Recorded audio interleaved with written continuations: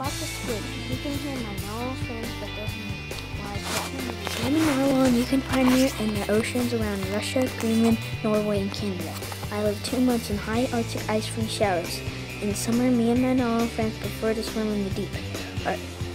Our temperatures below zero, sometimes dipping into the -90s.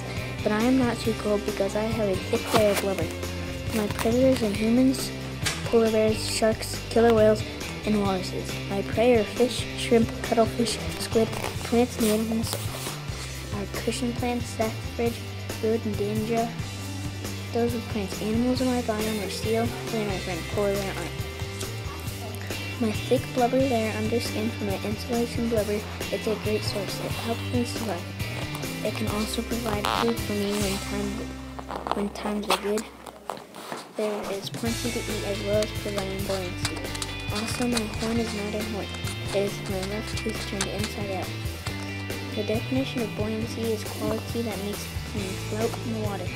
It's also a type of happiness. If I'm full of buoyancy, my mood is light and happy. I carefully stalk the squid. I dash behind a rock.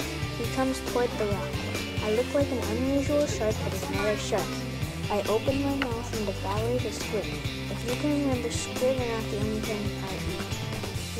If you go to the oceans of Russia, Greenland, Norway, and Canada, I might be the most interesting alien there.